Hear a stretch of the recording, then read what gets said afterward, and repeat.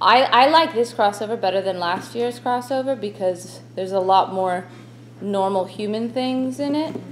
It's not quite, I mean, it's still pretty huge. It's pretty fantastical still, but it's more grounded in the characters a bit, and then also the kind of what comes out of the characters carries along a little bit more. Like, it's not as, like, open shut. The kind of the lessons and things will carry on through for the characters in the other seasons.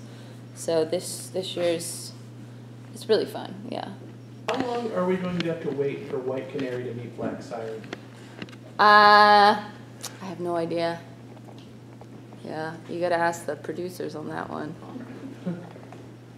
It would be interesting to see. Yes, I definitely would love to see that. And, you know, Katie and I are friends, so we're like, when do we get to do scenes together? But it's always hard when you do those crossovers because it just kind of affects so many other things since everything's connected. There has been a lot of talk about, you know, female superheroes, especially with how successful Wonder Woman was.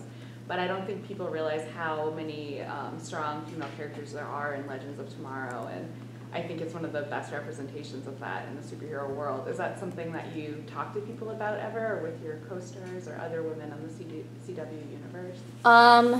Yeah, me and the other ladies of the CW universe, we talk a lot. We actually just started this thing called Shethority. I don't know if anybody's seen it online, but it's basically all of us from all the different shows. We wanted to, we like sensed the kind of collective power that was happening, like when we all got together, and then all of a sudden it was like, oh, like we're one voice on its own, and it's like people can, but when you band together as women, it's like this collective power.